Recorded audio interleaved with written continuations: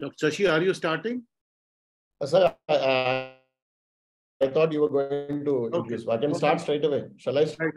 No. I'll the session straight away? No. I'll just say a few words. Please, sir. Please. So, good evening, everyone, and a very warm welcome to all of you to this second masterclass on dermatopathology. It's a very interesting class in the form of quiz, whereby you can, all interact with the moderator and our expert, Dr. Sasi Kiran Attili. So at the outset, I must congratulate and thank Dr. Sasi Kiran Attili for taking such a huge interest in educating all the postgraduates and creating a lot of interest in the field of dermatopathology, which is often neglected in the curriculum of the postgraduates. So I'm really happy that this topic has been taken up by you, and you are a very passionate teacher that I can assure you, all of you. And the first class that was held last month, that was a big favorite with the students, and many of my students also were very appreciative of this class. So thank you very much, Dr. Sasi, for doing a wonderful job for all our members. And it's a huge and a great opportunity for all of us to learn the dermatopathology right from the basics and acquaint ourselves with the common dermatopathological conditions. I also wish to thank our executive committee of IADVL, led by Dr. Vijay Jawar and Dr. Dinesh Devraj, for supporting all our academic programs wholeheartedly and guiding us throughout. My sincere thanks to Gloderma Pharma for supporting this educational event and other events also for the IADVL. Thank you very much, Mr. Yogeshwar and his team. So without taking much of your time, I would wish this class a very best of my wishes, and happy learning to all of you. Thank you, and over to you, Dr. Sasi. Thank you, sir, for the kind words. So without much ado, we'll start the program. So I'll just share my screen. Let me see. So everybody can see my screen, PowerPoint?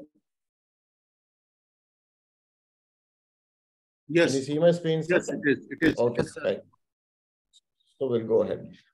So yes, today's quiz is the topic is pattern recognition in dermatopathology.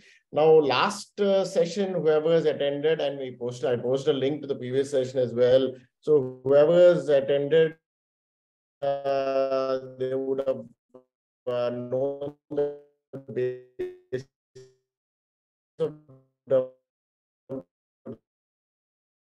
dermatology, what we do as far as so this session is we are going to look at pattern recognitions, and pattern recognition is something that has been propagated by the late Dr. Bernard Ackerman, and most of my talk is based on his book, Histopathological Diagnosis of Inflammatory Skin Diseases. And yeah, he's my guru, and if you're not read that book, certainly that is a book to go to. It's a very concise book. In this quiz, so the rules have been also given the rule, the Word document with the rules.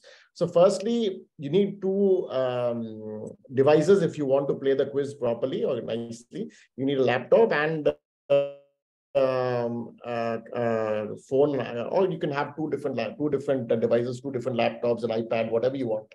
Because in one device you want to watch in Zoom, and the other device you want to take the Kahoot questions. That will be easier that way. If there's a break in internet and if you miss a question, you can't go back, unfortunately. Now, please make sure you put your full name, including your surname, because otherwise we can't identify you if you win the quiz. And yes, if you win the quiz, you'll be given a free registration at the annual Dermatopathology Society of India meeting. And you'll be given gifted two books, which will show you at the end. One is a dermatopathology book and one is a clinical dermatology book. Okay. Now, the time for each question is based on the difficulty of the question. And yeah, once you attempt, you can't go back. Each question is marked out of 1,000 points.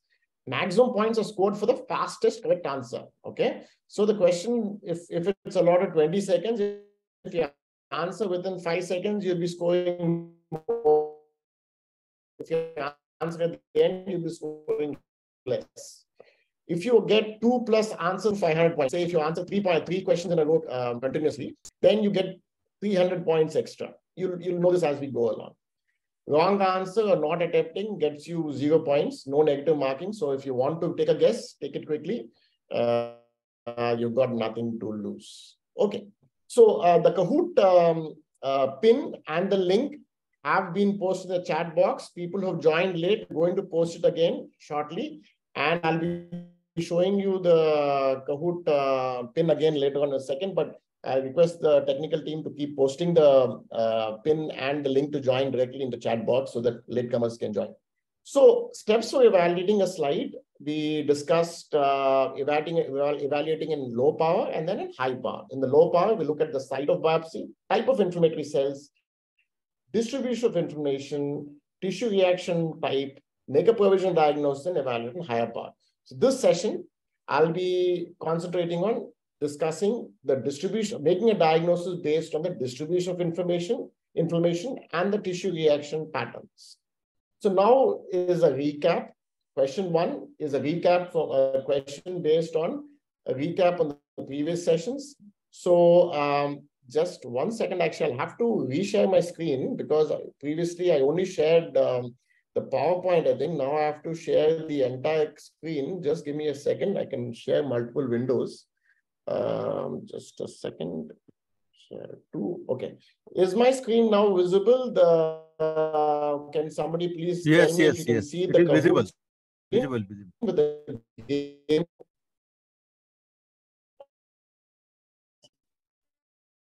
Screen is visible, so sir, but your connection is unstable. 2 minutes. Sorry to interrupt, sir. Your connection might be unstable. You just check. Okay. And your screen is visible. You're able to hear me, right? You're able to hear me. Yeah. Now okay. That's fine. That's fine. The voice is breaking. So the game. Is the voice breaking? Yeah. There's some problem with your connection. Okay. There is a problem with my connection? Okay. I seem to be connected fine, but hopefully it will settle by itself. Let me see. If not, I'll have to log into a different computer, give a small break. Now it's okay. Okay. Let me know if it becomes a significant issue. Then I'll log into a different PC. I'm logged into a Wi-Fi, but I'll go into a LAN connection later on if that's the case. Okay. So so this is the game pin. So whoever is, there's still some people joining. So I'll give it two more minutes so that others can also join in. There's some more people joining in. So I'll probably wait for 2 more minutes. So you can log in either through kahoot.it or if you download the Kahoot app. Once you download the Kahoot app, it will ask for the game pin, which you can enter there. Please write down your full names, because otherwise we won't be able to identify you if you won the quiz. Somebody's name is steroid here, which is interesting.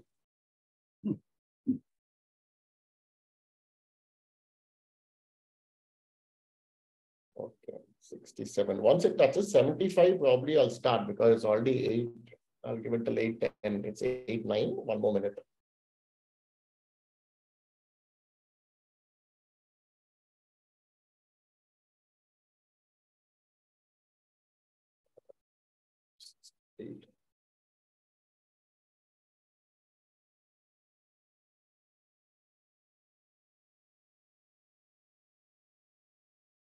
People who are going out and again joining, so number is fluctuating. Probably I will start people who have joined late because otherwise we'll be going on till we'll have to extend the quiz the time otherwise. Okay, I'm going to start now. So the first question is I'm going to go back to the quiz.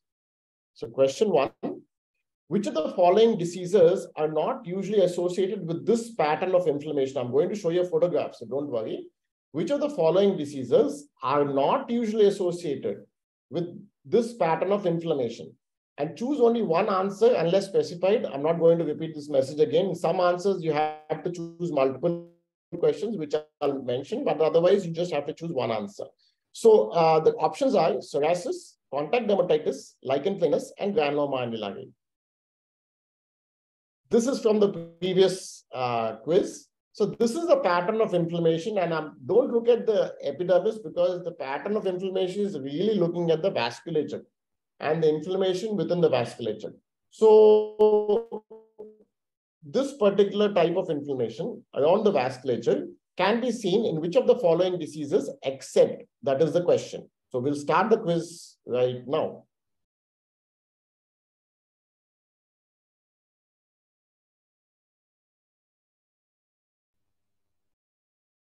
Right. So here, which of the following disease is not usually associated with this pattern of inflammation?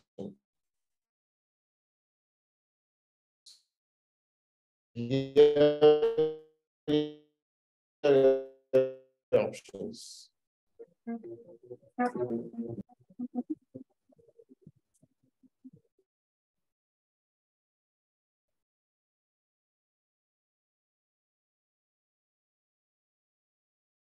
Right. Okay. So the correct answer is granuloma annulare. 25 of you got it right. I'll tell you why it's granuloma annulare, but let us just look at the leaderboard who got it right. So the quickest to answer is Srividya, followed by Shrestha and Athreyo. Okay. So well done, you all. So let us go back to the PowerPoint. So this pattern of inflammation is showing lymphocytes around the superficial blood vessels in the upper dermis. Okay. Now I discussed last time that, So superficial perivascular inflammation is usually associated with epidermal inflammatory diseases. Okay.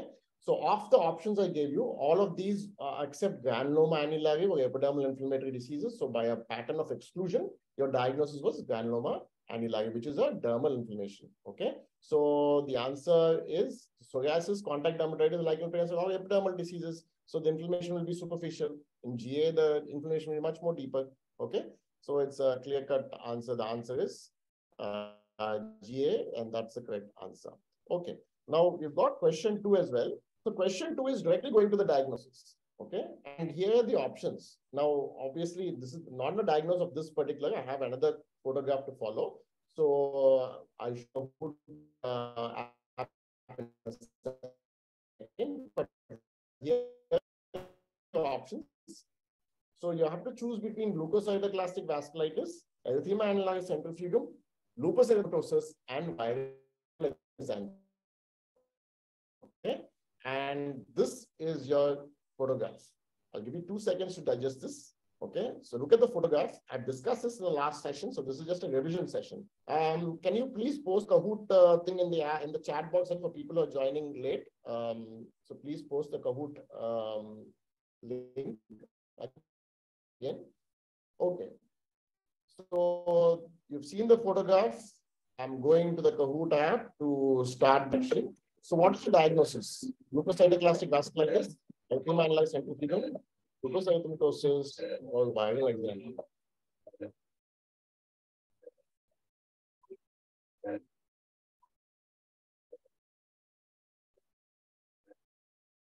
Excellent. Most of you got it right. The answer is leukocytoclastic vasculitis. I'll explain that in a second. Let's see what the leaderboard is looking like. Excellent. Srividya is still on the top, followed by Athreyo. Right. So why is this leukocytoclastic vasculitis? You see here, these are tiny dots. This is leukocytoclasis. This is nuclear dust. And you're seeing a superficial and deep infiltrate. So I discussed superficial and deep inflammation apart. So distribution of inflammation can be either superficial or superficial and deep. And in superficial and deep, we've got vasculitis pattern. And the vasculitis pattern, you see neutrophils and nuclear dust. Okay. So of the disease we discussed, leukocytoclastic vasculitis is the one that has a vasculitis pattern. The one that hasn't got a vasculitis pattern looks like this. These are lymphocytes, which you see round clear cells with nuclear dust. This is a photograph showing just a non-vasculitic, superficial and deep inflammation, like in the slide I showed you just now, is seen in lupus, viral examples, erythema annulare centrifugum, etc. All right. So then you have much more, denser infiltrates. And these can be seen, this is called perivascular and nodular, seen in granulomatous and lymphomatous disorders. Now, moving on to question 3 now. Now, this is all revision, just a few slides to revise, and then we'll go on to the pattern-based diagnosis of a bit more depth. So which of the following diseases does not usually show this pattern? And here are your options: lymphoma, Jessner's lymphocytic infiltrate, Sweet syndrome, and lepromatous leprosy. So does not show this pattern. Of the 4 diseases that I've discussed here, which does not show this pattern? And this is the pattern. Okay, the pattern you can filter. Okay, so I'll give you 2 seconds to digest this photograph, but you've already seen this in the previous lecture. And so let us go on to the quiz. Which of the following does not show this pattern?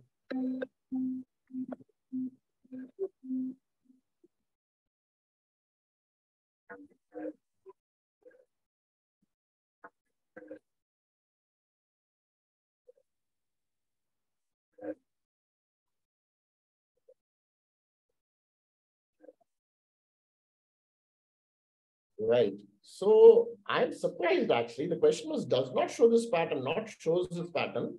So this is a diffuse infiltrate. Lepromatous leprosy, which quite a few have chosen, does show a diffuse infiltrate, doesn't it? It has a diffuse infiltrate of foamy lymphocytes. So I don't know why you chose that. Sweets can have a diffuse infiltrate. Lymphoma can have a diffuse infiltrate. Jessner's, like lupus, has a perivascular lymphocytic infiltrate in the superficial and deep dermis. So Jessner's is the correct answer. But let's see what the leaderboard is looking like now. Srividya has gone down. Nadia Shirazi is now on top, followed by Avi Sajgane and then Abita. Excellent. Avi Sajgane is on a streak with 3 correct answers in row. Okay, so this leaderboard is dynamic and change to different Hansons. Okay, we've discussed that in the last lecture already. Okay. So distribution of inflammation, we've discussed superficial, perivascular, superficial, deep, perivascular, and diffuse. Then we have either panniculitis, and then we have a perifolliculitis or a folliculitis. Okay. So now we go on to the tissue reaction patterns or types. There are 6 basic tissue reaction patterns that have been described traditionally. One is lichenoid, that is psoriasiform, spongiotic, vesiculobullous, granulomatous, and vasculopathic. Obviously, I cannot discuss all of these in great detail. I'm going to only discuss the prototype, and then we'll discuss each of these reaction patterns in detail in the subsequent sessions. So question 4 coming to you. Which reaction pattern is demonstrated in the following slide? Now, I expect you to make some basic diagnosis based on reaction pattern, because this, you should know some basics. So we'll see what you know and then take it from there. So the options are spongiotic, psoriasiform, lichenoid, or all the above. Sometimes you can have a mixture of reaction patterns. And this is your photograph here. I'll give you 2 seconds to digest this. So go by the predominant pattern. Don't, it's not multiple choice. Go by the predominant, or if you think all of the patterns are there, you can choose all of the above: spongiotic, psoriasiform, or lichenoid. Okay, we'll go on to the quiz right now. So question 4 of 20 questions are there.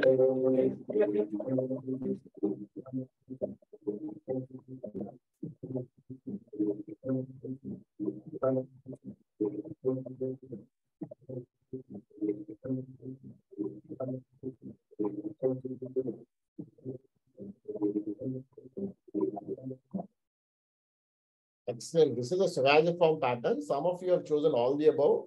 I'll discuss why it is not. And some of you have chosen spongiotic. Some amount of spongiosis is there, but it is not a spongiotic pattern. You have to choose the predominant pattern, as I told you. Now, for those of you who have joined late and want to still join the quiz, this is the Kahoot pin that is visible all the time in the Kahoot screen. So if you want to still join, you can join. Obviously, you may get lesser points, but it's still fun to join the quiz and take the quiz. So don't be disheartened if you've joined late. So let's see what the leaderboard is looking like. So Attili has gone to top, Srividya has come back, and Atreyo is also back at number 3. 4 players have just dropped their answer streak of 3 with this question. Okay, so this is a psoriasiform reaction pattern. Why is it a psoriasiform reaction pattern? You see elongated retiages, which are bulbous at the tips, which are clubbed. You can see these two retiridges joining together. This is called clubbing. Okay. And what you're also seeing is suprapapillary plate thinning. You can see that to some extent here.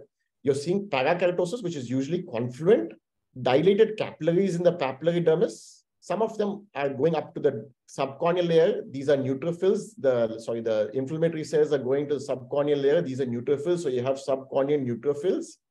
Parakeratosis. Some amount of compact hyperkeratosis will also be present. You have parakeratosis, compact hyperkeratosis, psoriasiform acanthosis. So what do I actually mean by psoriasiform acanthosis? It means regular epidermal hyperplasia. So this is an example of low power showing a better example actually.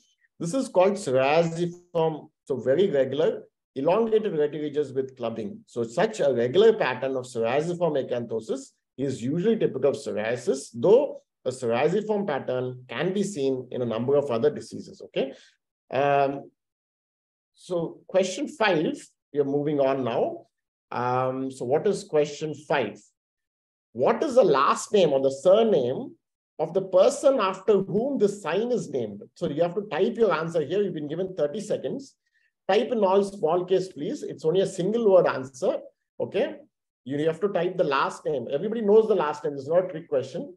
The sign is known by the last name of the person or the surname of the person. So it's not a trick question. Even I don't know the first name until I looked it up. Okay, so the sign is here. So, and I'm pointing to it. That's the arrow.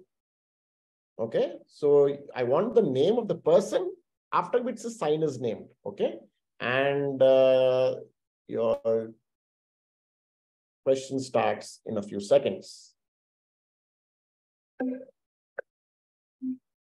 Please type your answers. All small print.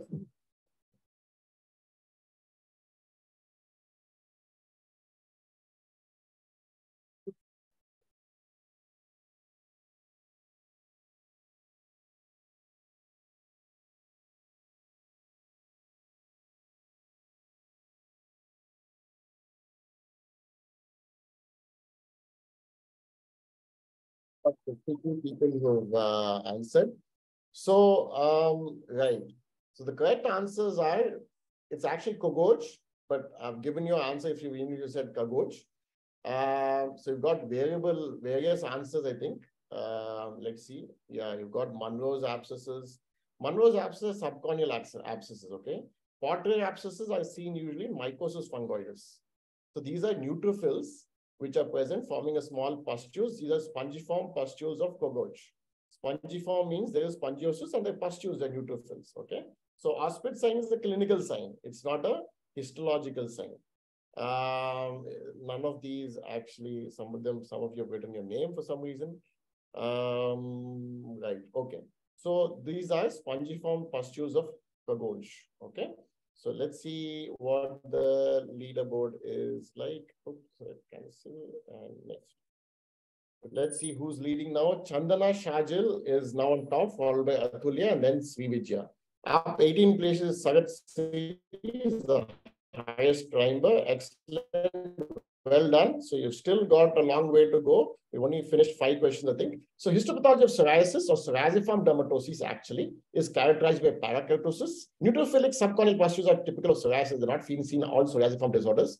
Hypogranulosis is important. Why does hypogranulosis happen in psoriasis? Now in psoriasis, what happens is there's extensive or accelerated proliferation of the epidermis, okay? So when the epidermis is multiplying, when the epidermal keratinocytes are rapidly multiplying, there is not enough time for the granular layer to form. So hence there is hypogranulosis, okay? So there's not enough time for the granular layer to form, and that is the reason you have hypogranulosis in psoriasis. And when there is not enough time for the granular layer to form, the nuclei are retained, and that's why you have parakeratosis. So that's the reason you have both parakeratosis and hypogranulosis. Often hypogranulosis and parakeratosis both go together. And that is an important point of the pathogenesis to understand, okay? And regular acanthosis with suprapapillary thinning of stratum malpighi, bulbous thickening of the retiridges, Irregular dilated tortuous blood vessels, the dermal papillae, clubbing, I've all discussed this. Okay. So this is your histology. And hopefully now you can make a definitive diagnosis of psoriasis when you see one. Question 6. Which of the following is associated with a psoriasiform pattern? And now you have to select all the correct answers. Okay.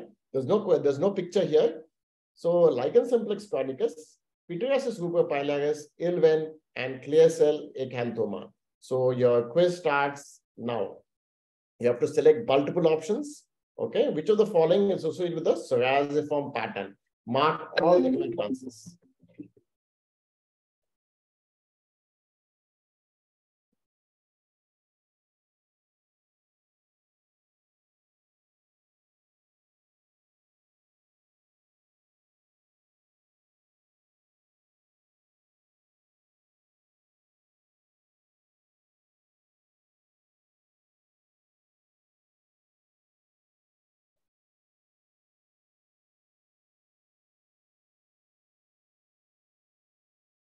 Okay, so the correct answer is actually all. All of them have a psoriasiform pattern. Lichen simplex chronicus, though it's a spongiotic dermatitis to start with, eventually assumes a psoriasiform pattern. Okay, where there is acanthosis, elongation of retinal ridges. So often, sometimes lichen simplex chronicus, unless you're seeing subcorneal pustules and you're seeing, other features, parakeratosis, other features, it's difficult to differentiate sometimes lichen simplex chronicus, but I'll discuss that in a second. What features of lichen simplex chronicus allow us to differentiate it from psoriasis, but it comes under a psoriasiform pattern. Pityriasis rubra-pilaris, we all know, resembles psoriasis.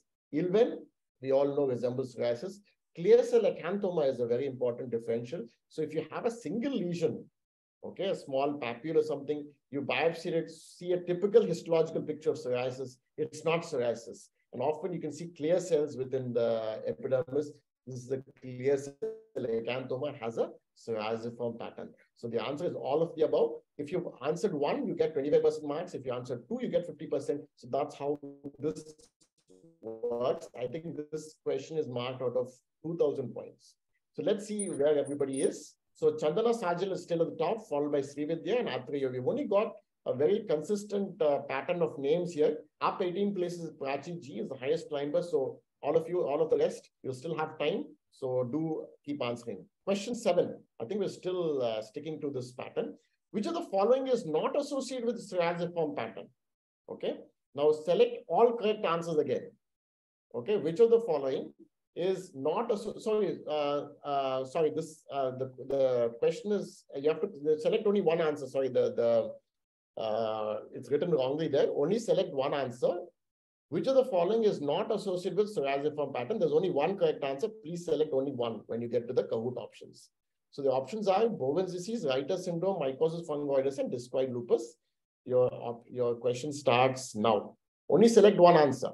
Not associated with the psoriasiform pattern.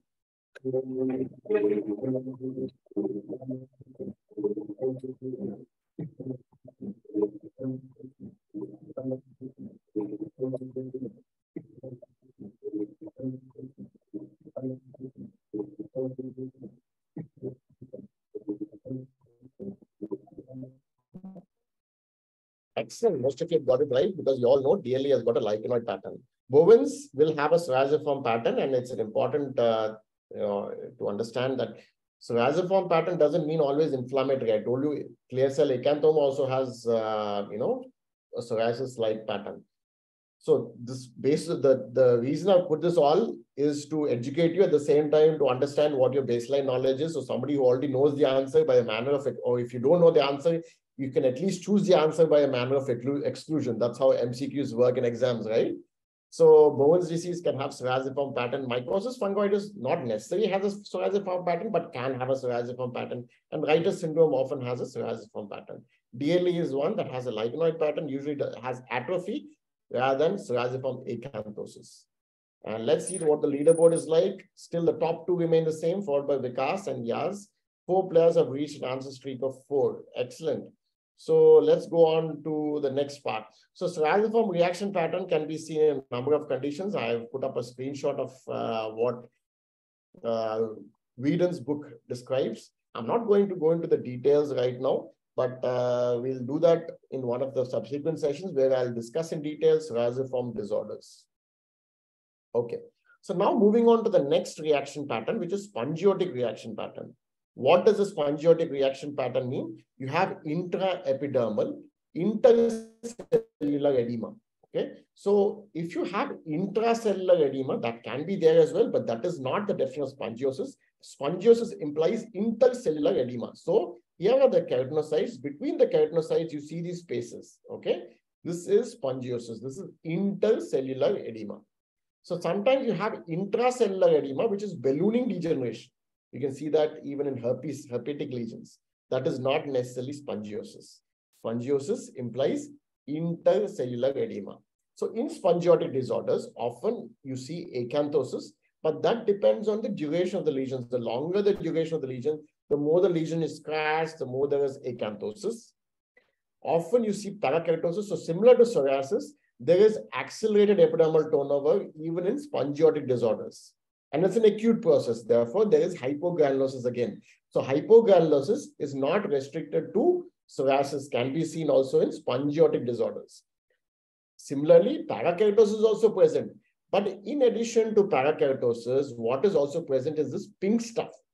This pink stuff is what we call serum crust, which is what is visible as oozing in spongiotic disorders. Okay, this oozing is called serum crust, histopathologically, and that's visible as this pink stuff.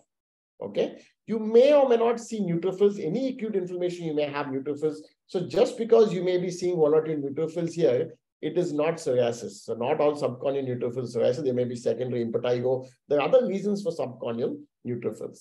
But essentially, this amount of spongiosis, this is primarily a spongiotic disorder. This is not psoriasiform pattern. Why? Because there is no regular elongation of retiges. Yes, there is acanthosis, and when there is acanthosis, you may have elongated retiges, but these are not elongated in the psoriasiform pattern sense. These are thick, and you see the retiges are quite thick. They're not bulbous at the tip. In fact, they go bulbous at the top and thinned out at the bottom. Can you make out the pattern difference? Though there may be focal clubbing here. Okay, you may call this clubbing when the retiges are elongated. They may fuse together, but there is no bulbous enlargement of the tips, and that is a differentiating feature. Of course, the spongiotic pattern itself should give you the clue. This amount of marked spongiosis is not usually seen in psoriasis. If at all you're seeing spongiosis, it will be focal, as we saw in the previous picture. What is also obvious in psoriasis are these lymphocytes within the epidermis. Can you see these round blue structures? These are nuclei of the lymphocytes. Okay, this is called lymphocyte exocytosis. This is called lymphocyte exocytosis. This is in contrast to epidermotropism, which we may see in mycosis fungoides. Okay, so this is lymphocyte exocytosis. This round dark blue nuclei are lymphocytes. These are keratinocytes separated from each other by the space, and these are desmosomes that are stretched apart. These ladder-like bridges are desmosomes that you can nicely see in spongiotic disorders. This is again a close-up. See how beautiful it is. You can see these ladder-like, attachments between keratinocytes. This is the keratinocyte nucleus, what is called an epithelioid cell. Keratinocyte nucleus with desmosomes attaching each of the keratinocytes. Okay, and a lymphocyte here as well.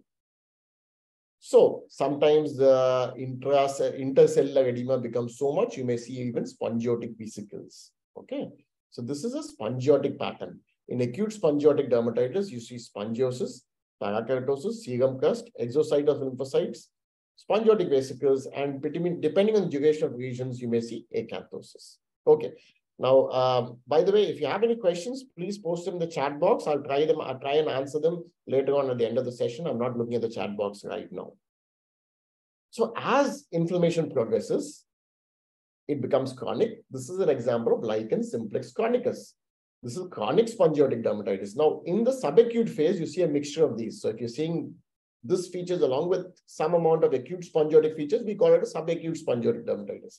This is a chronic eczema where the lesion has been scratched. You see a psoriasiform pattern. You see there elongated retiges which look more or less regular, but there is no bulbous elongation of the retiges at the tips. Okay, unlike psoriasis, this is not seen in this pattern.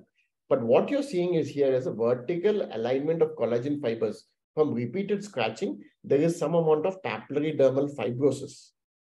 And this papillary dermal fibrosis is manifested as these collagen fibers, which become vertically elongated and go into the papillary dermis. So this is a typical feature. Also, you see some amount of hypergranulosis, particularly where the dells are, okay? So where you have the bulbous retiridges, there you have thickening of you have acanthosis.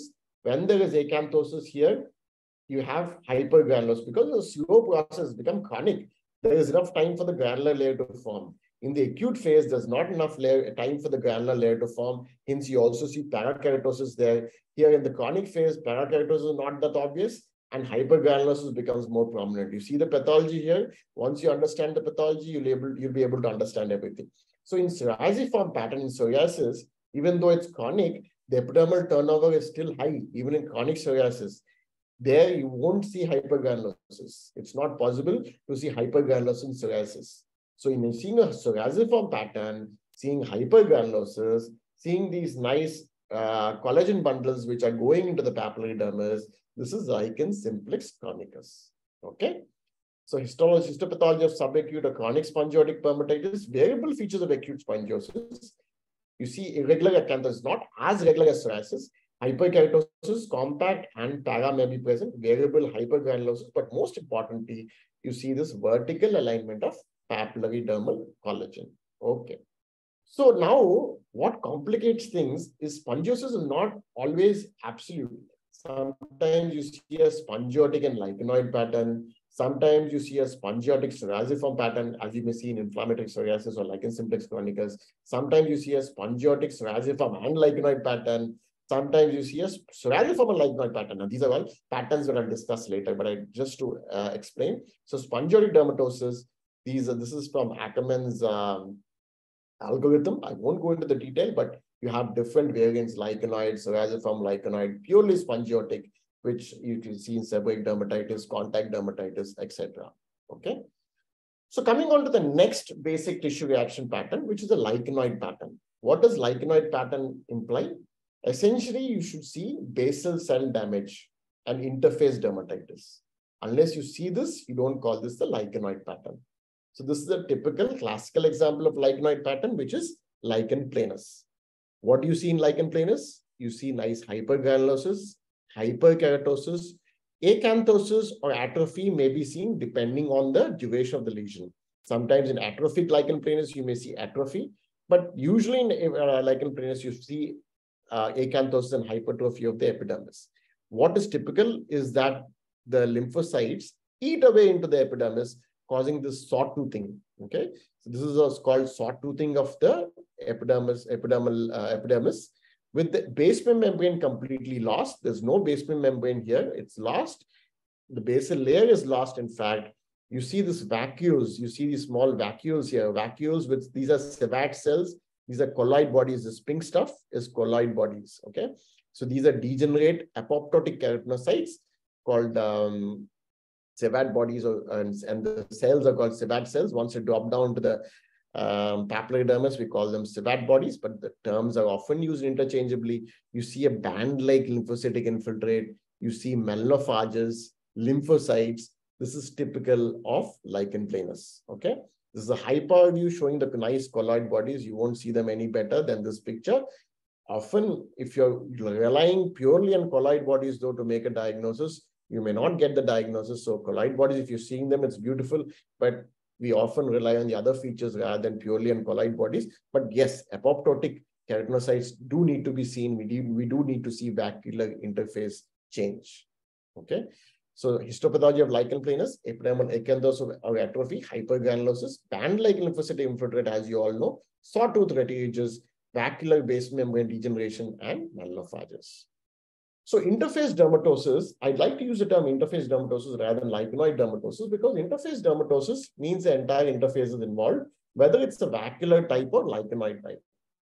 Lichenoid usually refers to a band-like lymphocytic infiltrate, which may be hugging the epidermis, base membrane as in lichen planus, or obscuring the dermo-epidermal junction. I'll show you pictures to demonstrate this in a second.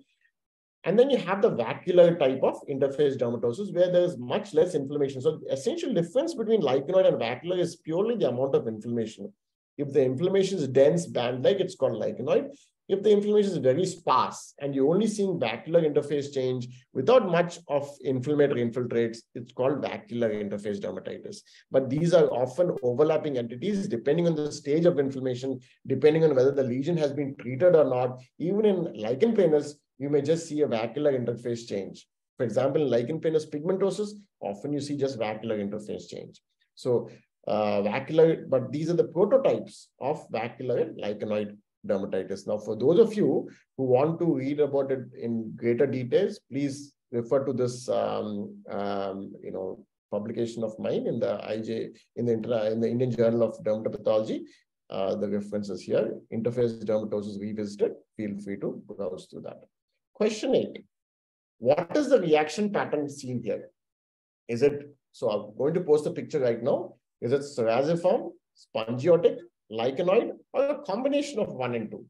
Here's your picture. The 2 pictures here, so don't be in a hurry yet. I'm not giving you the quiz yet. So is it psoriasiform, lichenoid, spongiotic, or a combination of psoriasiform and spongiotic? So second image is here.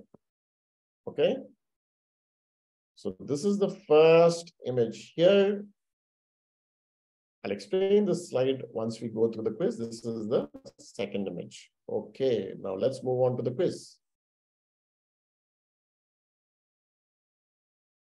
So is it psoriasiform, spongiotic, lichenoid, or mixture?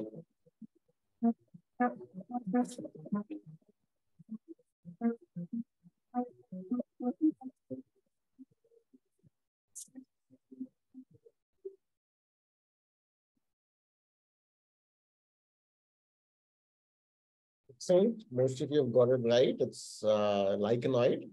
It's not psoriasiform. There is some amount of spongiosis. We had even said spongiosis out of it would have been partly right, but it is definitely not psoriasiform. Let's see who's leading. So Chandana, Sajil, Srividya, and Vikas. So 3 in a row. Avita is back in the game apparently. So anyway, well done all for if you've got the correct answer. So this actually is an example of pityriasis lichenoides, where often you see confluent parakeratosis. This is interface obscuring interface dermatitis. Okay. So you see here, the interface is obscured. You can't see the basement membrane, lots of vacuoles. But here in pityriasis lichenoides, the difference is that the apoptotic cells extend up to the higher epidermis. So normally apoptotic keratinocytes, this is a Cevat cell. Apoptotic keratinocytes in lichen planus are restricted to the basement membrane zone. Here, this apoptotic keratinocyte is present higher up. So these are called high apoptotic keratinocytes. Okay. Now, once you're seeing apoptotic keratinocytes, it is a lichenoid interface dermatitis. You can be sure about it. Or interface dermatitis. Okay. So lots of lymphocytes, interface dermatitis, lots of vacuoles. So it is definitely interface dermatitis. You're seeing melanophages. Hypergranulosis may or may not be present, and it's not a feature of pityriasis lichenoides. Often you see hypergranulosis because often you see some amount of spongiosis, exocytosis of lymphocytes, high apoptotic keratinocytes, parakeratosis is often seen. So, and usually a wedge-shaped dermal infiltrate of lymphocytes. So this is typical of pityriasis lichenoides. I don't like to differentiate acute and chronic because that depends on the stage of the lesion biopsy. So even in pityriasis lichenoides chronica, so-called, if you biopsy a recent lesion, you may see acute changes. So histopathologically, I do not like to make a distinction between acute and chronica. I can say the information is dense or less dense. Question 9, by the way, let's move on to that and we'll discuss further. Single word to describe this sign. Actually, yeah, I think single word to describe this sign. Type the answer, all small case, okay? Single word to describe this sign. So you're seeing something here in this slide, and I want a single word to describe this. I'll give you a few more seconds to analyze the slide. Okay, we are still dealing with the epidermis, by the way. We're not gone very far from the epidermis. I'm still dealing with pattern reactions. Okay, So I want one sign to describe the particular changes in the epidermis that we are seeing here, right in the middle. Don't go into the periphery, right in the middle, there's some changes here. What is it that we are seeing? We'll move on to the question now. So be ready to type your answer. Single word. All small case, please.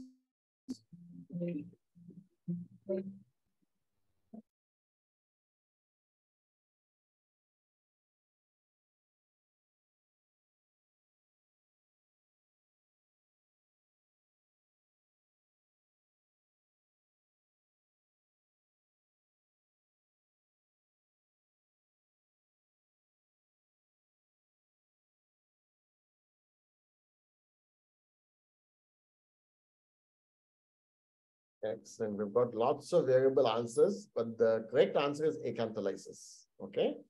Let's see what all answers you've given. So spongiosis, ballooning, acanthosis, ballooning degeneration, spongiotic, exocytosis. Okay. Right. All of these are unfortunately the wrong answers. Let's see who's leading and then we'll move on to the next. So Chandana Saji, now we've got Dr. Deepali, who's now come on to the leaderboard. Excellent, well done. Then somebody called SK and Aishwarya. SK, if you don't enter your full name, we won't know who you are.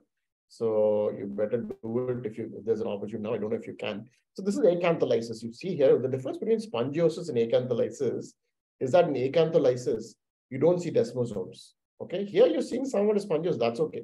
But in acantholysis, the cells become separate from each other completely. Okay. So, and they're freely lying. In spongiosis, you don't see that. This is acantholysis. So with this question, we moved on to the next basic tissue reaction pattern, which is the vesiculobullous pattern.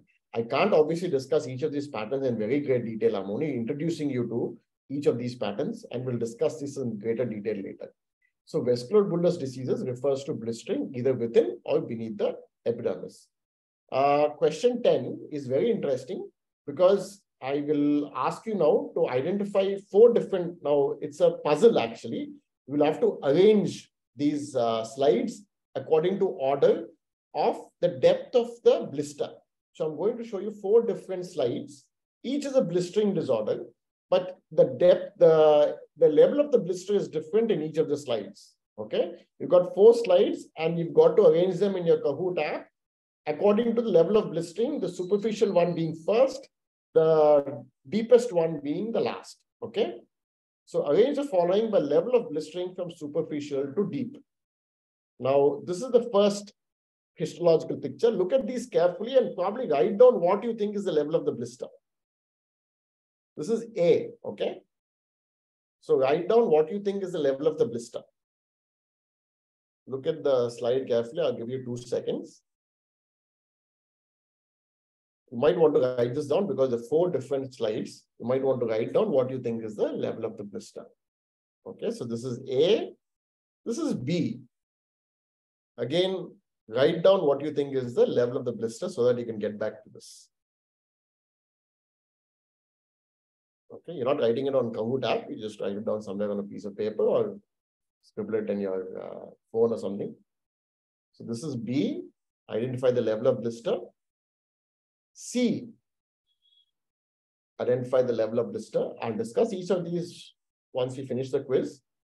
But here I'm only asking you to identify the level of the blister. Maybe if you get the diagnosis also based on the slide, you may be able to identify the level of the blister. That is one way.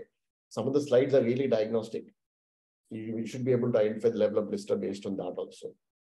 And then D. Okay. Identify the level of the blister. Okay. So we've got A, B, C, and D. Okay. So you have to now arrange these based on the level of blister, superficial first and the deepest one at the end. So let us go to the quiz. Question 10, we are now halfway. Double points actually for this question.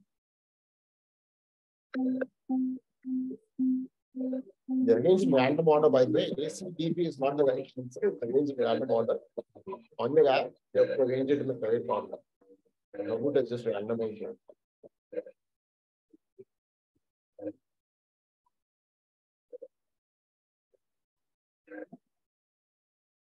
Okay.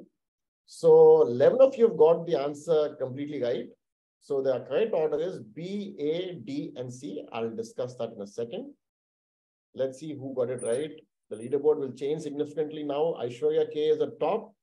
Swati N is the highest climber, 21 places. Srividya is now moved on to 5th. Chandana Saji is 2nd. Kalimi Udayani, new name. And Dr. Dipali at number 4th. Well done, guys. Keep answering. You're down midway. So what are these entities? Let's go through them one by one, okay? Now I'll go to the first one. First one is actually the blister is the subcorneal level. This is the corneal layer and this is a subcorneal layer, blister.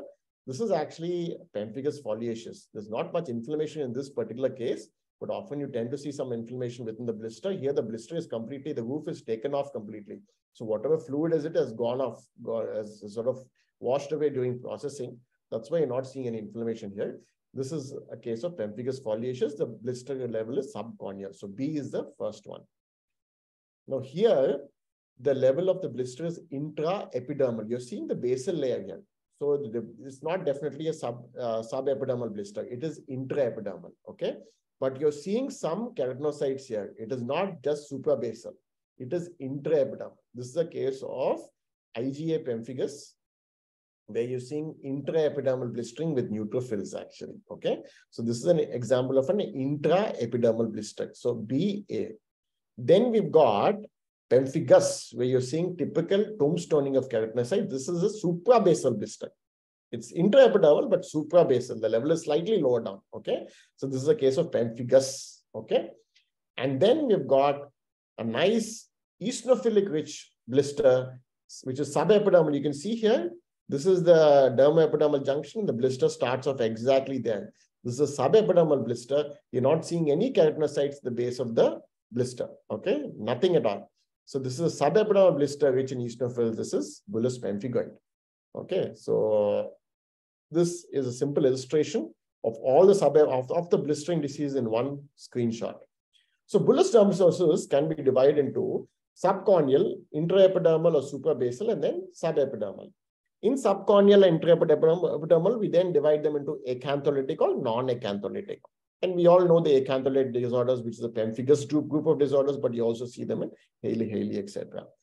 So subcorneal, these are the examples: pemphigus foliaceus, bullous impetigo, staphylococcus called skin syndrome. Intraepidermal, pemphigus vulgaris can also be sometimes intraepidermal. IgA pemphigus, Darius, Pomphylix also. Then you have subepidermal bullous disorders, either cell poor, which is EBA, cell poor, bullous pemphigoid. Sometimes erythema multiforme can be cell poor, and porphyria cutaneous tarda. Then neutrophil-rich bullous disorders, lymphocyte-rich bullous disorders, and then you have eosinophil-rich bullous disorders. I won't go into any great detail in this particular lecture. Question 11 is identify the cell. You'll be given 4 options, okay? So the options are plasma cell, mast cell, keratinocyte, or histiocyte, and this is your picture. We have discussed identification of cells before. This is like sort of revision.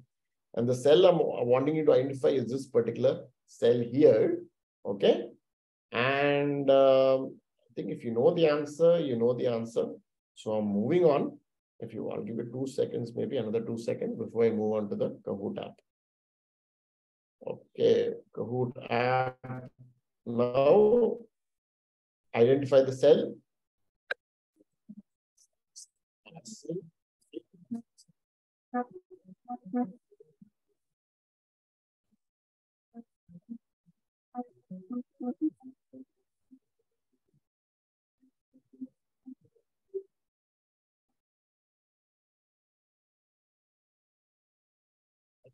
Most of you have got the answer right. This is a typical epithelioid cell. It's a histiocyte. Okay. So let's see how many of you have got the answer. Leaderboard remains unchanged. Excellent. Well done. Up 11 places. Sunita M is the highest climber. Okay. So there is another question though, after which I'll discuss. Question 12 is also identify the cell. And this is here are your options. Options are slightly different. Mast cell and histiocyte remain in the options, but then we've got sebocyte and it's not sebocyte and adipocyte. Okay. Sebocyte is a sebaceous cell, adipocyte is a fat cell. And here is the arrow pointing at the cell I wanted to identify, which is this cell here. Okay. So let's go on to the Kahoot app. I think if you know, you know this. If you don't know, you don't know.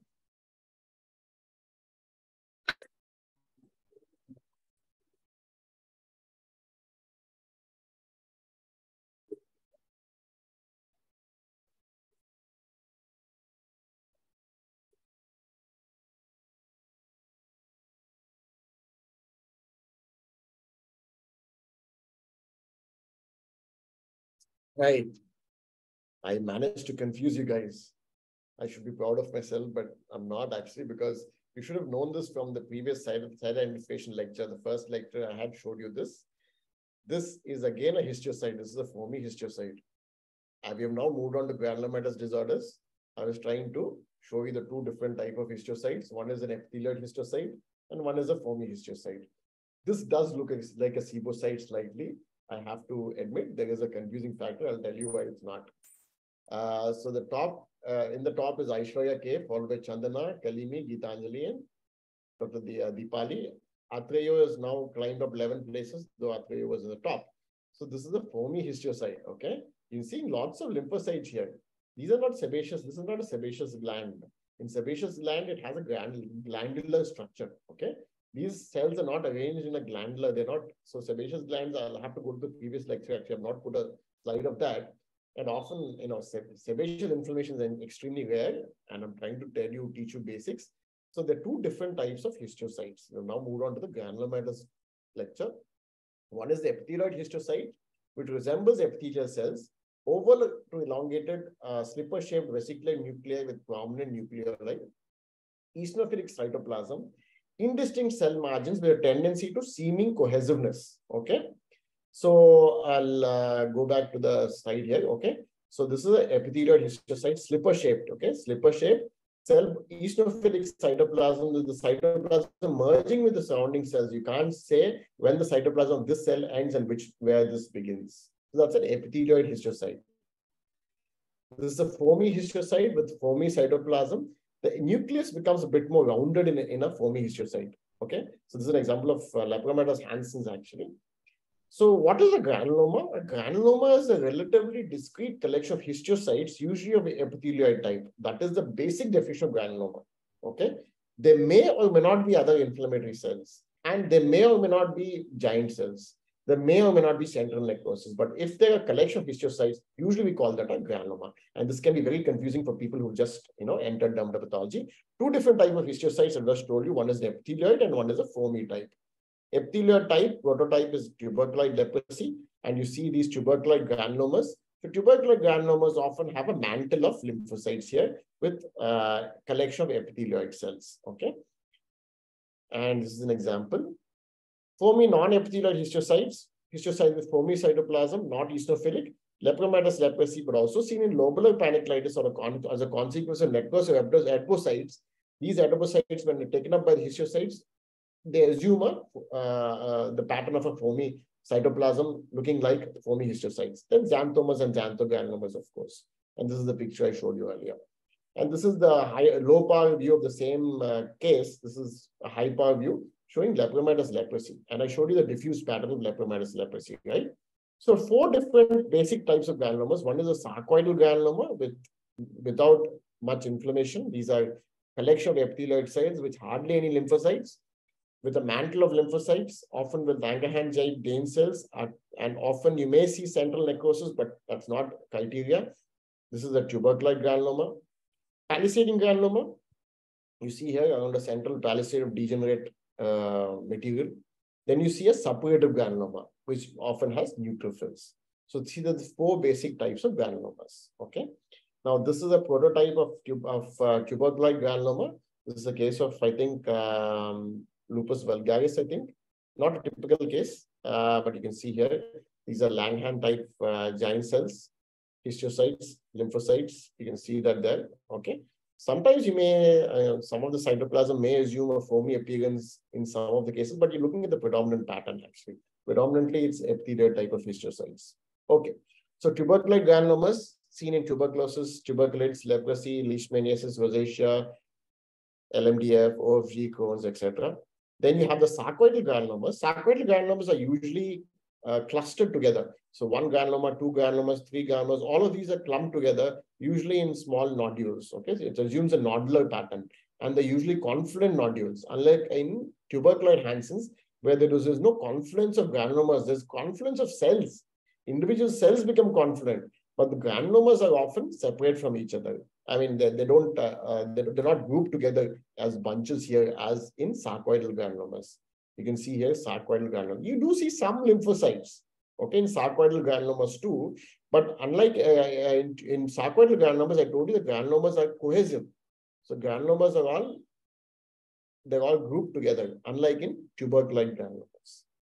So sarcoidal granulomas can be present in a number of entities, sarcoidosis being the prototype, but the number of other entities. You see, Crohn's disease also is part of it. Sometimes tuberculoid and sarcoid overlap, and that's why we say sarcoidal granulomas cannot be made. The diagnosis of sarcoidosis cannot be made unless you exclude other diseases. It's a diagnosis of exclusion. So here is question number 13. Fill in the blanks. It's a two-word answer. Remember, type in all small case. What is the diagnosis? I'm going to show you a histological image. Actually, I think there are going to be two histological images. This is one. Okay. So you have to make a diagnosis. Diagnosis and type in the answer. Okay. So this is one image, and this is the second image. This. So make a pattern analysis on low power, and then look at the higher power image. Okay. So 1 and then 2. I think if you know the answer, you know it already. So I'm going to move on to the question. What is the diagnosis? Type your answers, please. Two-word answer.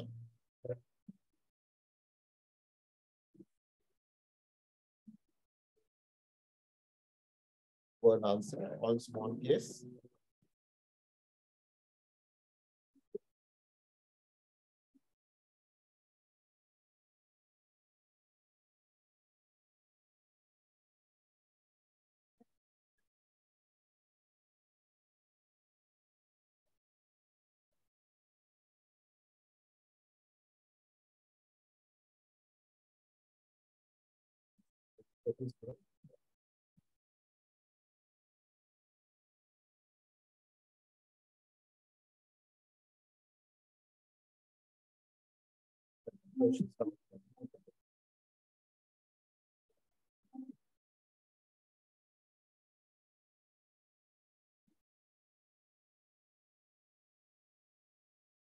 So, granuloma annulare is the correct answer.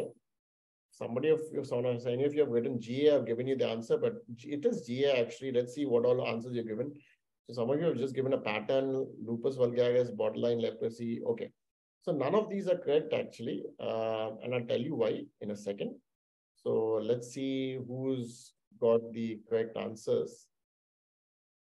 So Aishwarya K is still on top, followed by Gitanjali, Chandana, Dr. Deepali, and SK. We've got 7 more questions to go. So please do continue answering. So this is a typical granuloma annulare. You see this palisading pattern. You see this degenerate collagen around which these histiocytes are palisading. Okay. So this typical pattern where you're seeing degenerate collagen with histiocytes and giant cells. Degenerate collagen. Can you make out the collagen here is slightly swollen? Degenerate collagen. Degenerate collagen with surrounding histiocytes. Some of them are giant cells. And this, it's appearing slightly blue in color as well, which is because of mucin within the granuloma. This is typical of granuloma annulare. Okay. So we've got another question, I think. Probably not. Let me just see. Oh, yeah. Okay.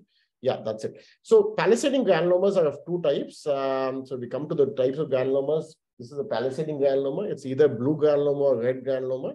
The different types actually, but these are the prototypes, granuloma annulare, necrobius lipoidica, which is a red granuloma. Then we're moving on to the 4th type of granuloma, which is a suppurative granuloma. Now, suppurative granuloma are usually infective, okay, though there are some non-infective variants. Now, the 2 different types of suppurative granulomas, one is a truly suppurative granuloma, or a mixed or a mycotic granuloma, where there's a mixture of histiocytes, giant cells, and neutrophils, okay. So this is typically seen in deep mycoses, leishmaniasis, atypical mycobacteria, and warty lupus. Then you have a primarily suppurative granuloma with neutrophilic microabscesses, but very few in the form of very few lymphocytes or histiocytes, poorly formed granulomata. So this is usually seen in artificial TB, primary canker, miliary TB, Majoshi's granuloma, etc. So this is an example of it. Okay, this is actually a case of miliary TB, not mine, but from I think this is from McKee's book or Eden's book. You see a nice neutrophilic abscess, but you're seeing a surrounding, some of them are histiocytes surrounding the neutrophilic microabscess here. Question 14. Which of the following is not an example of a lichenoid and granulomatous pattern? So we're now moving to a mixture of patterns. A mixture of patterns can be seen in a number of diseases. Which of the following is not an example? I've not discussed this, but if you know the answer, you're going to get brownie points for this. But you can make a diagnosis based on exclusion. And the options are TVC, rheumatoid nodule, lichenoid purpura, and Hansen's. I'm going to move on to the quiz swiftly. It is not an example. So only one answer you have.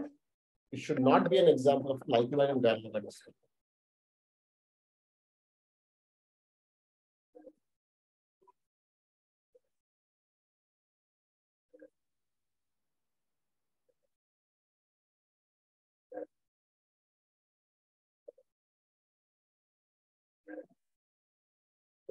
So 24 got it right. It is rheumatoid, 22 got it right actually. It's rheumatoid nodule.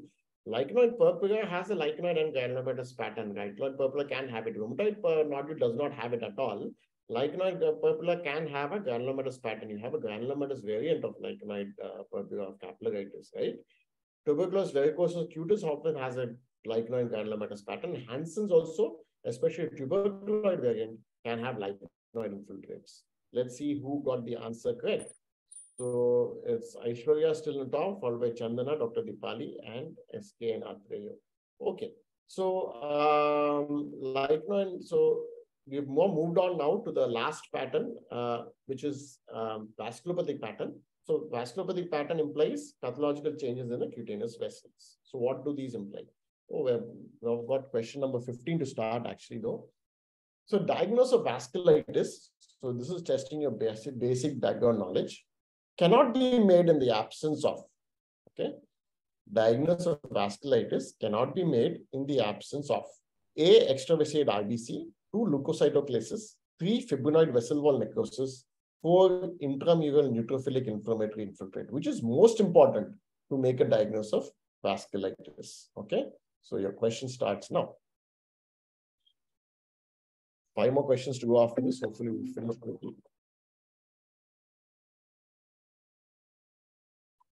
It's most important to make a diagnosis.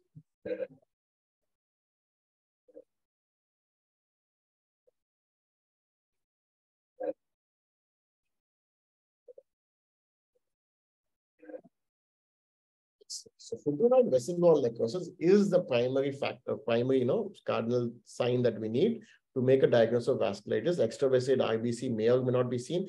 Extravasate RBC, remember, can be seen acute inflammation of any description. Even psoriasis in the acute stage, you may see extravasate RBC.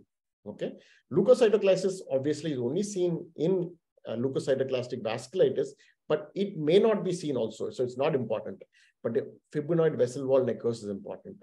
Intramural infiltrates are important. You will want to see them, but in small vessel vasculitis, the vessel wall is so thin that you may not see intramural lymphocytic inflammatory infiltrate. So that is not a criteria that is essential. Let's look at the leaderboard. Dr. Dipali is now on top, followed by Atreyu, Aishwarya, Chandana, and DJ. Now, DJ, you might want to change your name if possible, because we won't know you if you're going to win the quiz. So histological criteria for diagnosis of vasculitis, evidence of vascular damage should be there, and evidence of vascular damage includes vessel wall, endothelial cell necrosis, or fibrinoid change. Intramural inflammatory infiltrates, may or may not be present. But if you're very strict with your criteria, sensitivity is low, so you often have to look at other features as well. I told you extravasate IBCs are non-specific. Endothelial swelling may be present, though it's non-specific.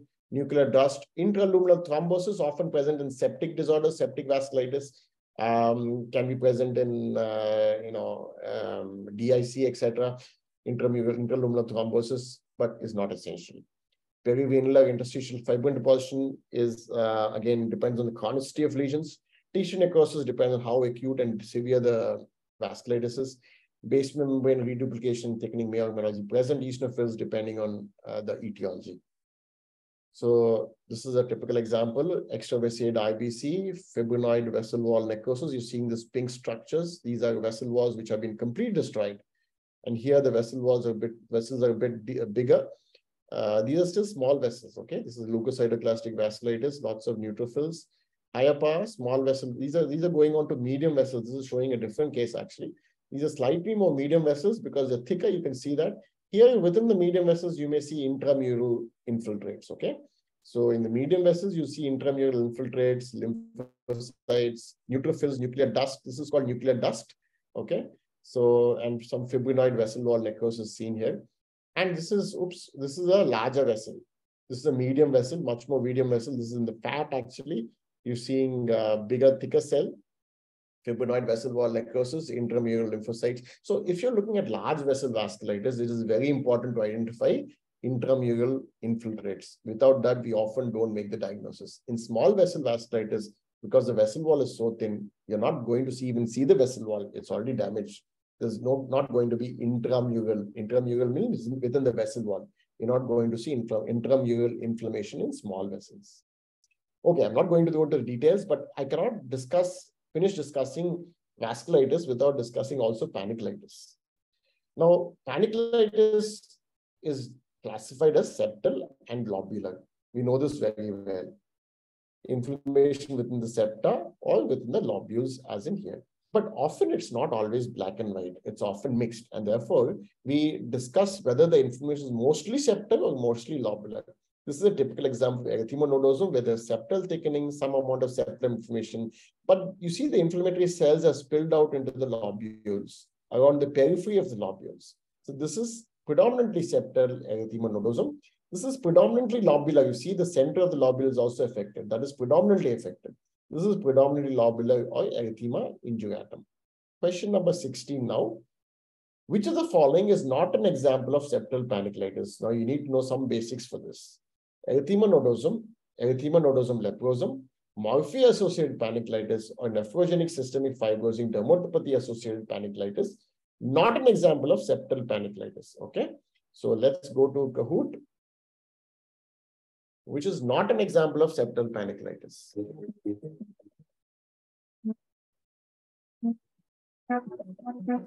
Should go this answer.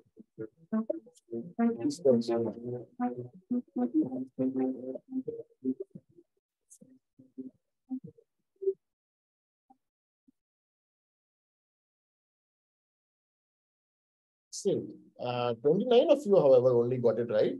So that is the right answer. ENL is a lobular panniculitis, though it's a misnomer. It's called erythema nodosum, but once you add leprosum, from septal, it goes to lobular. I don't know why it's called. I think clinically because it resembles erythema nodosum, but histologically it resembles a lobular panniculitis. The rest of them are actually septal panniculitis. Okay, even nephrogenic systemic fibrosing dermopathy is a septal panniculitis. Let's see where you are in the leaderboard. Lots of people have dropped down. So Atreyu is now on the top. Well done. Followed by DJ. DJ, you're not going to get your prize unless at least you mention your name in the chat box later. If you win the quiz, Dr. Dipali, SK, and Kalini. All right. So now how is the pathogenesis different between septal and lobular? Now we all know that the lobules are supplied by an artery. Now, if the artery is affected, if it's an arteritis, what is first affected is the center of the lobule. So lobular panniculitis is often associated with a septal arteritis. So erythema induratum, also called nodular vasculitis, is often associated with a vasculitis in the septa. Okay. So when vasculitis occurs in the septal arteries, you have a lobular panniculitis. So you often see inflammation in septa as well. If you catch the artery there that is inflamed, you will also see some septal inflammation in erythema induratum. But these are overlapping entities. So I don't want to stress too much on this, but I'm only here to discuss the pathology. If the inflammation affects the venules and the tiny capillaries, what you see then is a septal panniculitis because these are predominantly along the septa. Okay, so that's a basic difference in pathology. So in the evaluation of panniculitis, we decide whether it's septal or lobular and whether there is dermal involvement, which gives us a clue, and whether there is vasculitis or not. So septal dominant vasculitis includes leukocytoclastic vasculitis. That's why I'm discussing panicleitis. You see a septal dominant panicleitis, thrombophlebitis, and erythema nodosum. Often you see a venulitis. In lobular dominant, PAN, nodular vasculitis. Behçet's can also be septal dominant, by the way, sometimes, and ENN. I've mentioned this earlier. So dermal involvement, if present, is an important clue because often you have pseudopanicleitis or secondary panicleitis in dermal inflammatory disorders. These include lipodermatosclerosis and venostasis, necrobiasis lipoidica, GA, lupus profundus, etc., and vasculitis as well. You see a secondary panicleitis. Question 17. Now we finished with the pattern reactions. We've got 4 questions which we're quickly going to bust through. These are just questions, no more lecture now. This is just questions based on the patterns we discussed. So what is the diagnosis? You've got psoriasis, eczema, lichen planus, or none of the above. And here's your histological picture. I'll give you 10 seconds to look at the picture. Psoriasis, eczema, lichen planus, or none of the above. So lecture is over. Just 3 questions to go through and then we'll be done. Okay. So we'll now move on to the quiz because it's a spotter, this particular question, and it's brushing up on what we've discussed.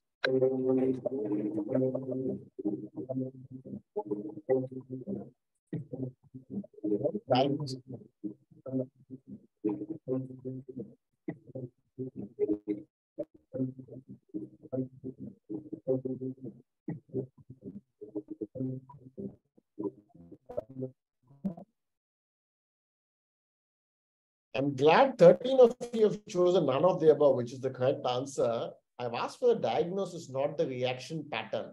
The reaction pattern, if I've asked for it, is actually eczematous. It's not psoriasis, which most of you have chosen. This is an eczematous pattern, though it is psoriasiform elongation of retiges. This is eczema, this is scabies. This is scabies mite. So don't go for the diagnosis based on the pattern reaction alone. Look at the other ancillary features. That is the take-home message from this particular slide. And that is the reason I put this slide here. These are scabetic mites in the stratum corneum. This is a diagnosis scabies, and therefore the diagnosis is none of the above. It's neither psoriasis nor eczema nor lichen planus. Let's see how many of you have got it right. Atre, you're excellent for getting it right. Savera Gupta, who is the winner of the last quiz, I think, is now in 2nd position. Excellent, well done. Geetanjali, DJ, and Dr. Deepali. Excellent. Now let's move on to the next question. Question 18. Least probable diagnosis. Again, look at the options here.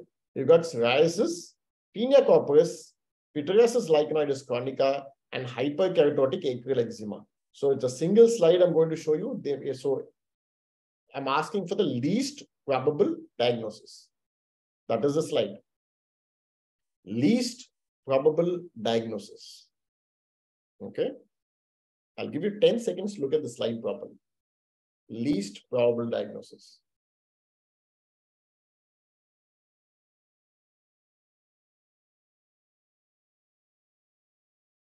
Okay, so you have to make a diagnosis based on reaction pattern. Least probable diagnosis is what I'm looking at. And the question is coming up.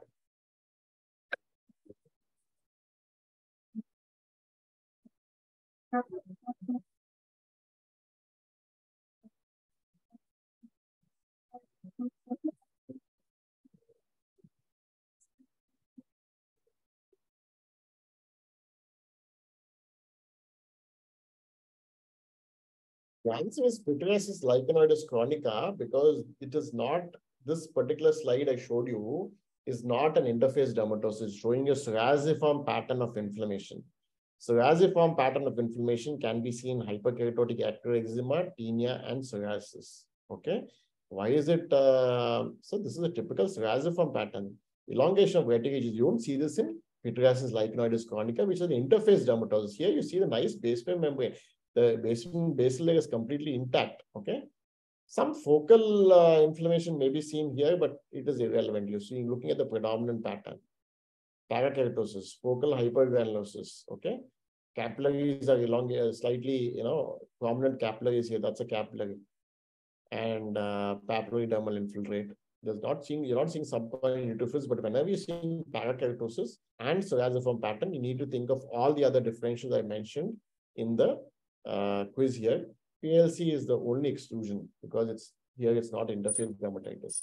Savera Gupta is back at the top now, followed by SK, Kalimi, Dr. Dipali, and Atreyu. Okay. All of you are still on very much on the top though, because you've only got a difference of hardly a few 100 points here and there.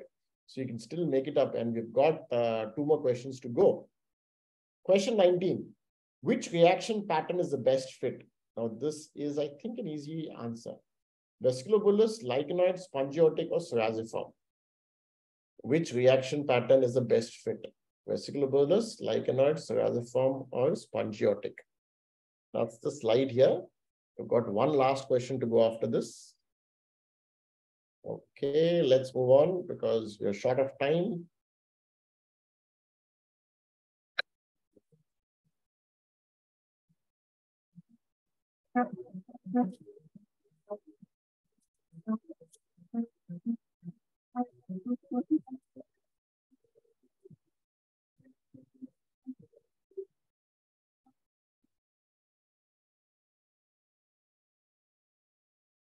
One of you have got it right. This is a vesiculobullous disorder. This is basically a subepidermal bulla with neutrophils. Okay, this is an example of dermatitis herpetiformis actually.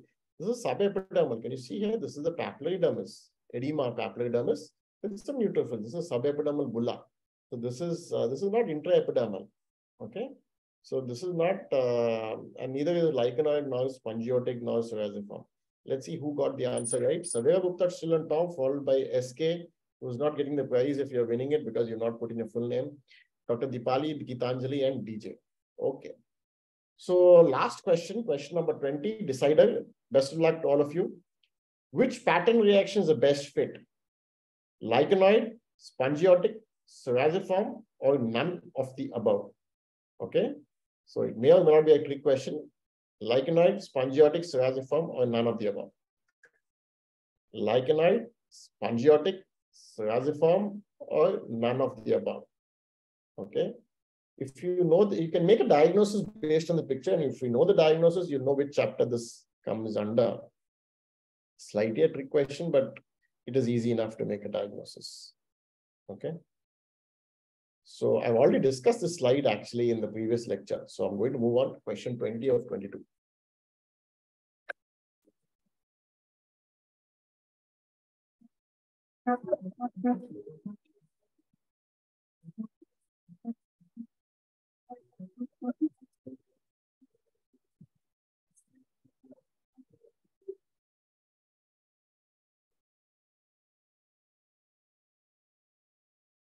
Excellent. So 31 of you got it right. This is spongiotic dermatitis. This I've already discussed in the previous lecture, I'm sure. Identify the site. If you identify the site, you know that this is acral skin, quite thick skin, marked hyper keratosis, and in a basket weave pattern. Actually, you can see here, you see this eccrine gland going through. You don't see this anywhere else apart from the acral areas, and you see marked spongiosis with vesiculation inside. Just because there's spongiotic vesicles, you don't call this a vesiculobullous disorder, though you can discuss it under that chapter also. This is Pomfretix eczema. Okay, so this is an eczematous disorder where there's so much spongiosis, it leads to intraepidermal vesiculation. Okay, so with this, we have come to the end of the quiz. We've got a poll actually. Please rate this session out of 100. And please feel free to give not marks. Just so that I will actually not marks.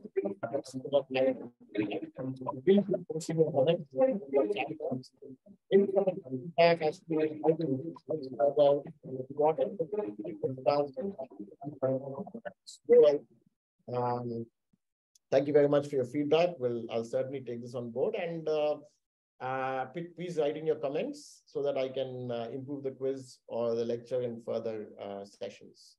So again, for anybody interested in dermatopathology, I've got a WhatsApp teaching group, and feel free to message me on this number. That's my personal mobile number.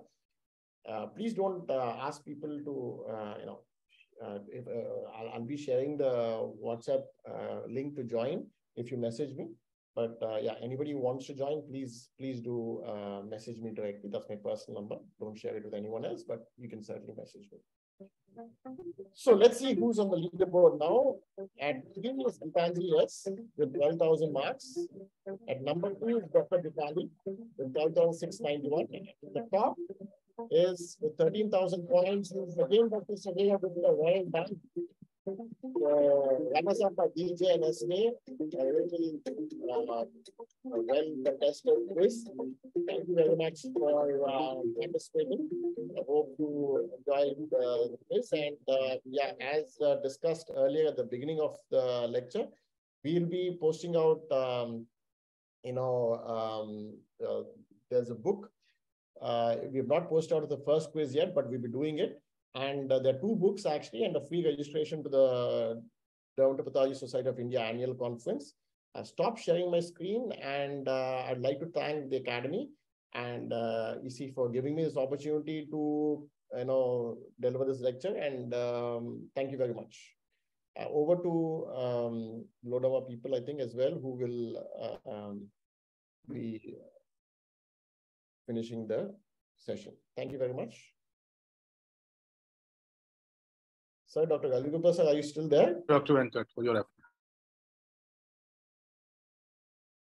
Actually, there with you.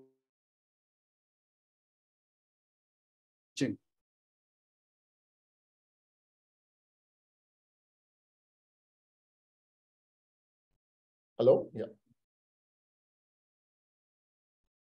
So thank you very much, Dr. Efforts, and it was really, very interesting and very. I hope all the delegates must have, liked it, and in fact, they'll field also. Dermatology. Again to you and the Gloderma for their initiative and efforts. Thank you. Thank you, sir. Thank you very much. Yeah, if you have any further questions, you can certainly message me directly on WhatsApp. Give me your number, so I'll be happy to answer them individually. Thank you. Thank you, sir. Good night.